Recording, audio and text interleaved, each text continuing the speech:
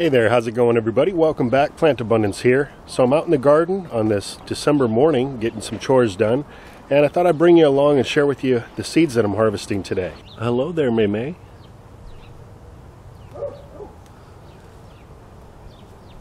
The chickens are enjoying this dry weather.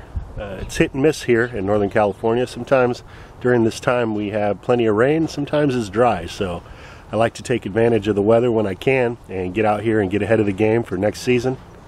So this is the area of the garden I'll be focusing on for today's video.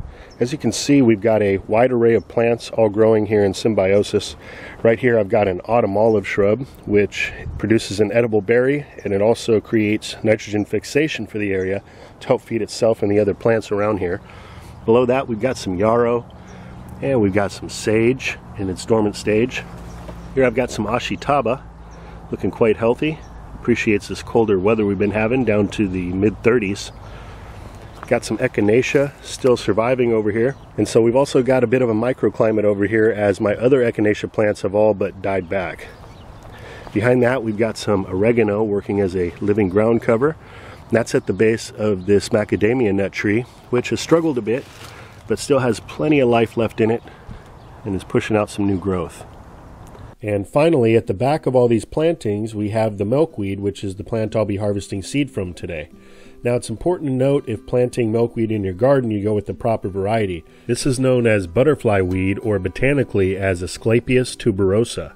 There's several different varieties of milkweed, and some of them can become invasive as they spread through runners, but not this variety. And although it can reseed itself and create more of a thicket, it's not going to spread under the ground like these other varieties. Once established, this is a perennial plant that'll come back year after year, and it's cold hardy in USDA zones 3 and up. It creates a beautiful orange showy flower that helps to attract beneficial insects into the garden, including the Monarch Butterfly, which is the reason many people grow this plant. The monarch will feed on the nectar of the flowers and then lay eggs, which will turn into the larva, or a caterpillar, which then feeds on the foliage. But there's other species of butterfly as well as bees that enjoy this plant, which make it both a beneficial and ornamental plant to have in the garden. So the butterfly weed produces these pods which contain the seeds. Once mature, the pods will begin to split open, where it reveals these white, silky, fluffy little carriers that contain the seed.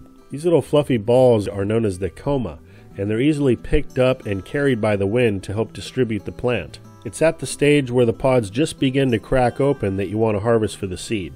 As you can see here, each pod is loaded with many seeds. It's very easy to collect those seeds from the pods, and in no time at all have hundreds of seeds for replanting. So I'm going to be collecting some of this seed and saving it for planting out next year. I think this is a good plant to include in the garden in spaces that are not being utilized or may not see all that much water during the summer, as this plant is drought tolerant and very easy to grow. Well, I guess that's going to do it for now. Until next time, this is Dan from plantabundance.com, wishing you all a great rest of your day. I'll be talking to you again soon. Take care.